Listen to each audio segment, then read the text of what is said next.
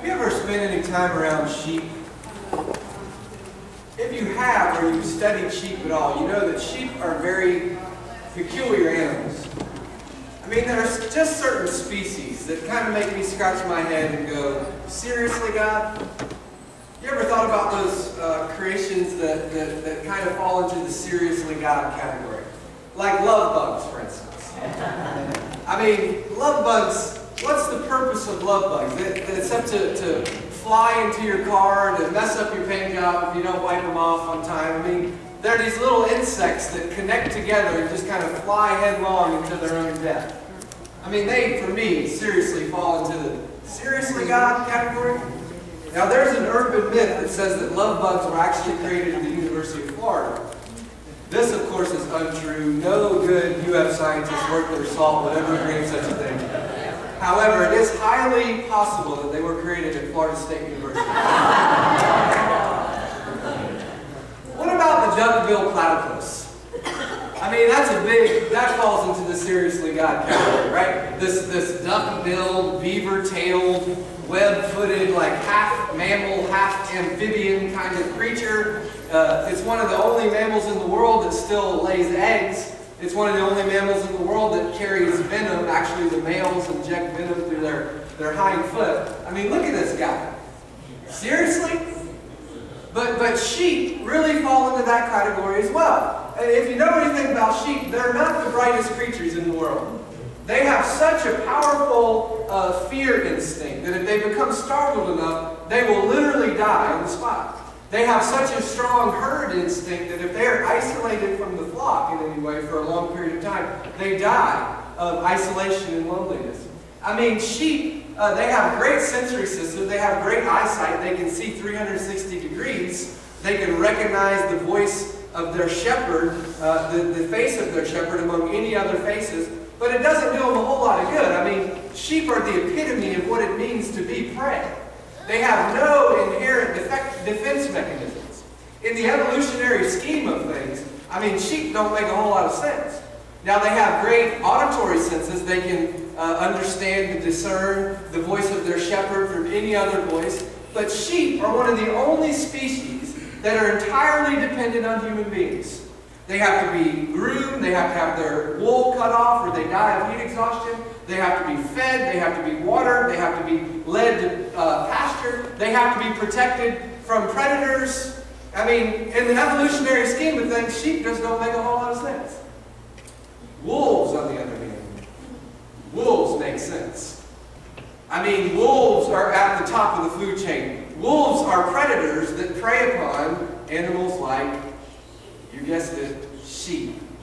I mean, wolves have profound senses. They can smell their prey from miles away. They have eyesight. They can see in light and darkness. They can hunt in packs, like skilled assault teams, and hunt down their prey. Or they can hunt in isolation. They can survive in any kind of environment, hot or cold. Wolves are fast. They can run for miles and miles. They have razor-sharp claws and teeth. Wolves are agile and dexterous and tough. In the evolutionary scheme of things, wolves just really make sense. Can I get an amen?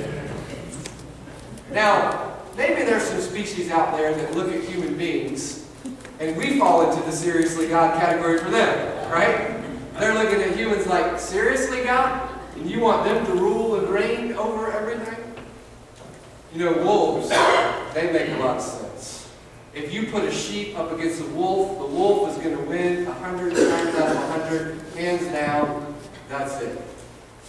But yet, when Jesus talks about his followers, when he speaks of them figuratively, metaphorically, from many different angles and many different texts, he talks about his disciples as sheep, and that he himself is the shepherd. Now, shepherds have a long legacy in human history. It's not a very extravagant or glamorous one. In fact, shepherds are really on the bottom of the totem pole of the social strata. Shepherds, in best case scenario, were usually hired servants. They were people that were paid to look at sheep all day.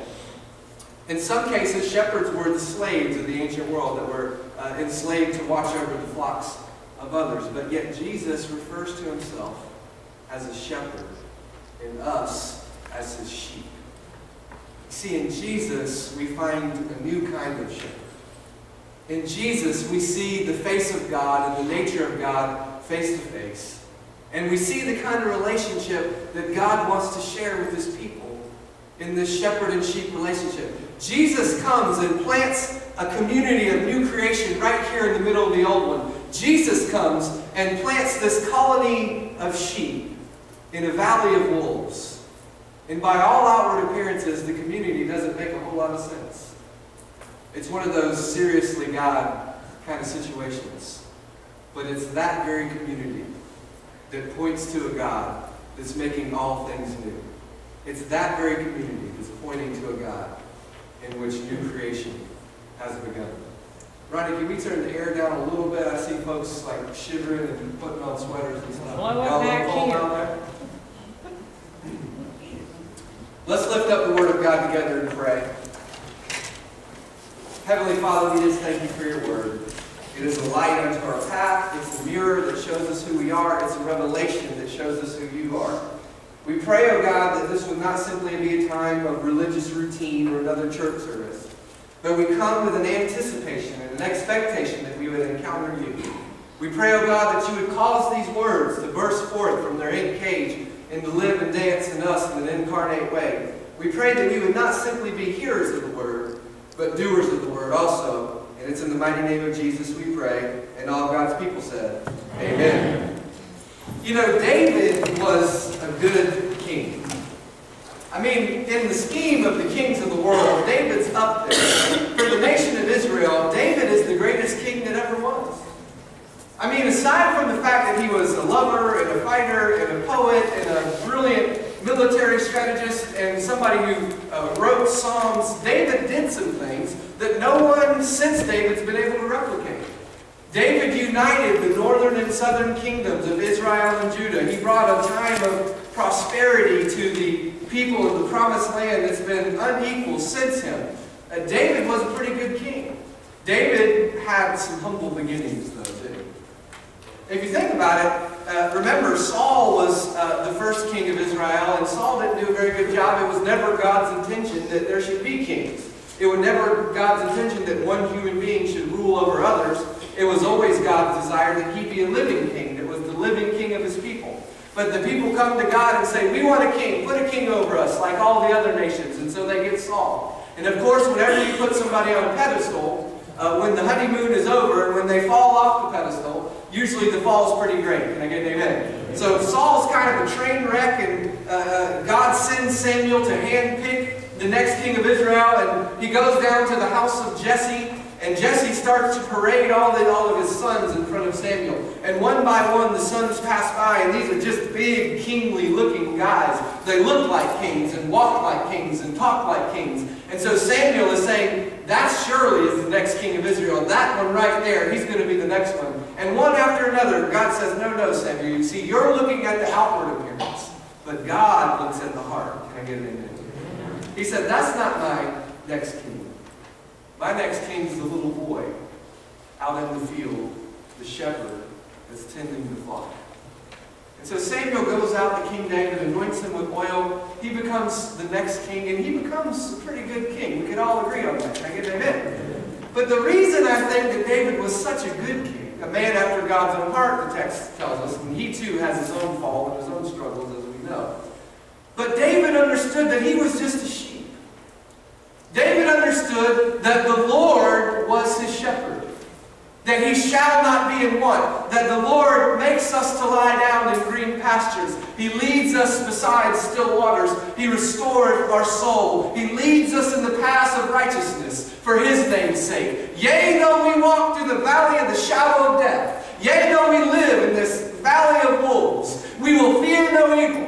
For God is with us, our rod and our staff. He protects us. He prepares a table in the presence of our enemies. He anoints our head with oil. Surely our cup overflows, and we will dwell in the house of the Lord forever. Can I get an amen? See, David understood that he was just a sheep, and that the Lord was his shepherd. Enter the Gospel of John, the 10th chapter, starting in the first verse. And Jesus tells us about this good shepherd that David followed. Jesus is that good shepherd. Can I get an amen? In the 9th chapter of John, now understand in John the way he does things, is that usually there's a situation or a miracle or something that presents itself, and then John will present that story, but then Jesus will explicate what just happened. He'll kind of explain what just happened. And so in the 9th chapter of John, we get this story about a man who's born blind from birth. And Jesus heals the man that's born blind, something that's never been done in the history of the world. We talked about this. We looked deeply at John 9 in our Lenten sermon series. Anybody remember that? About the story about the blind man. Jesus takes his saliva, some mud, puts it on his eyes, restores his sight. And that really just upsets the religious apple cart. The Pharisees and the Sadducees, the scribes, they're in an uproar. The religious folks, they're saying, what are you doing healing a man that was born blind? And they're so caught up not on the fact that he did this miraculous thing that no one's ever done before, but that he broke their rules. He worked with clay on the Sabbath. And so there's this confrontation that happens, and Jesus calls them out and says, you're spiritually blind. You see, the man was physically blind, but you're spiritually blind. And you're misguiding people. You're a bunch of hypocrites. You're leading people into pits, you see.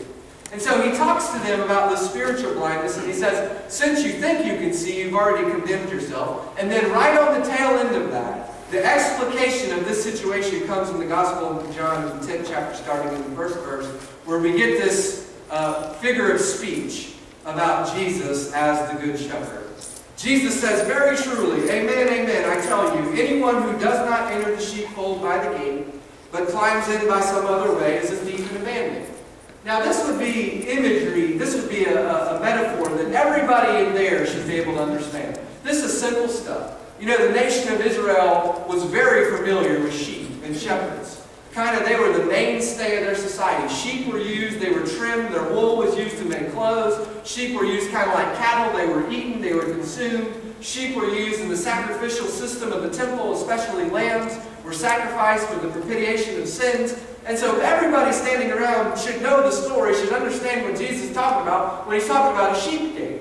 A good shepherd would lead their sheep into this pen.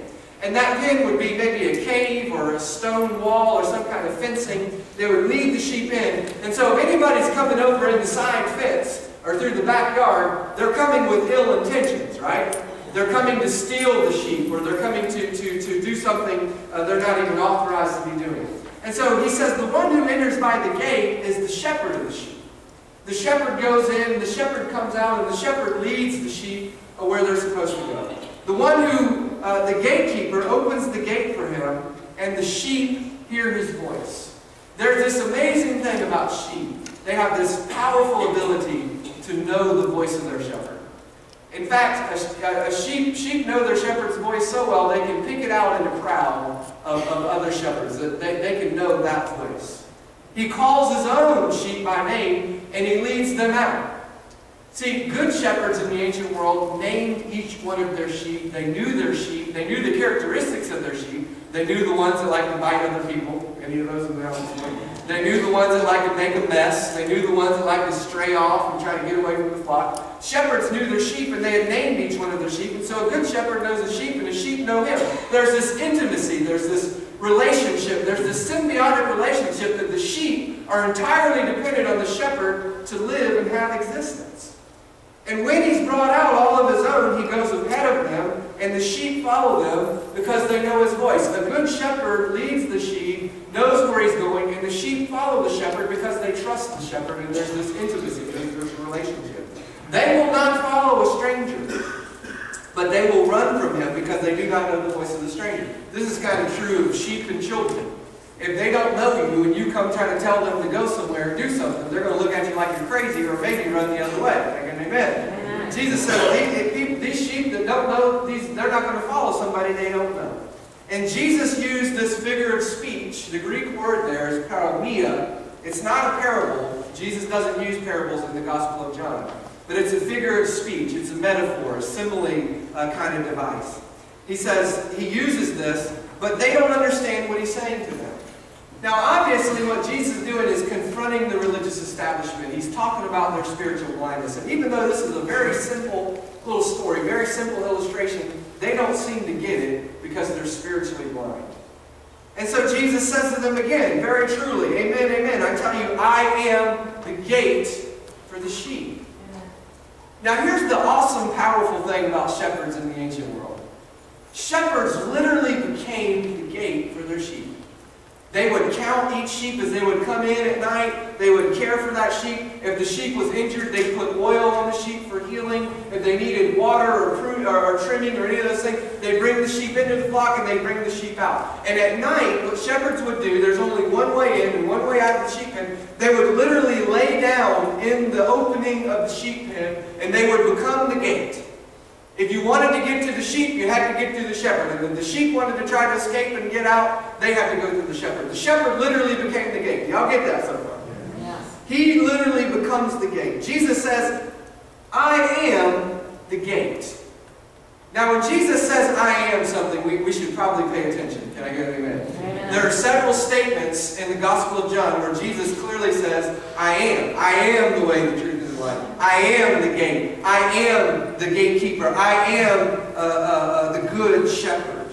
All who came before me are thieves and bandits, but the sheep did not listen to them. Obviously, who he's talking about is the religious establishment that are bandits and thieves and trying to mislead people, and they've got their own purposes tied up in this thing. Whoever enters by me will be saved and will come in and go out and find pasture. Here's the thing about Jesus Christ as the gate, ladies and gentlemen.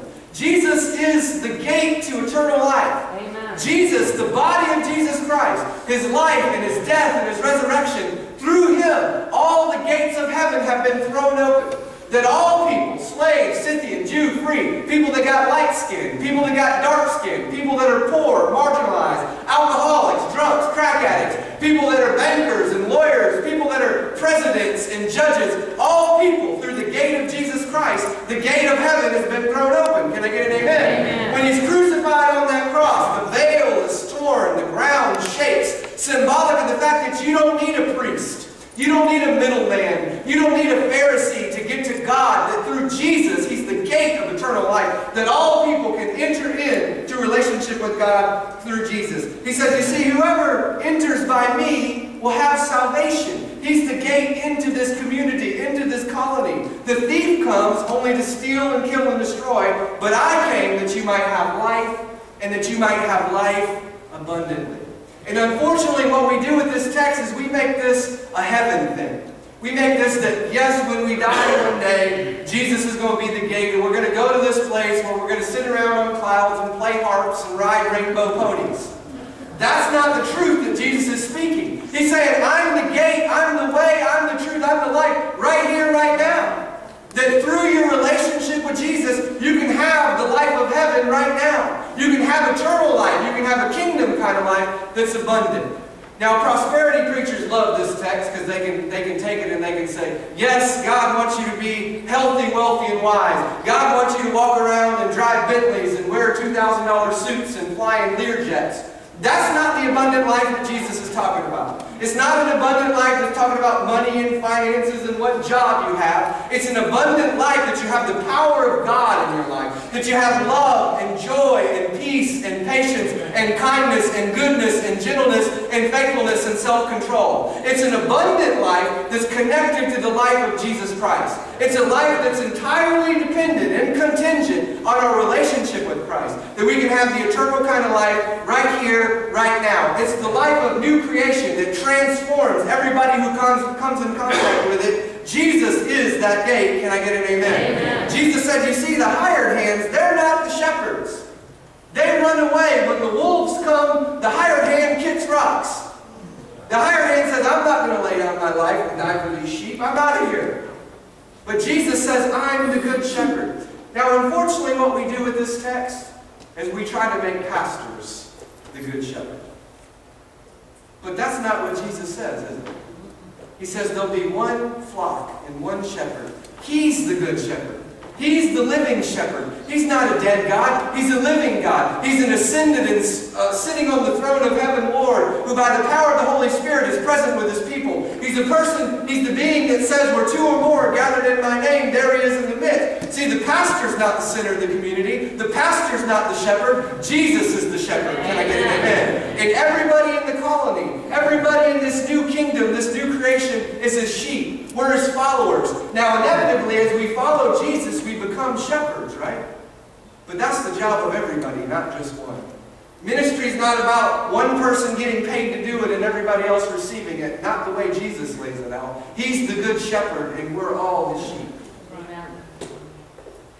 Jesus says, just as the Father knows me and I know the Father, that's the kind of relationship that I want to share with you as the sheep. There's this intimacy, this relationship that we share with Jesus that's entirely dependent. Our eternal life now is dependent on him. And here's the really cool thing.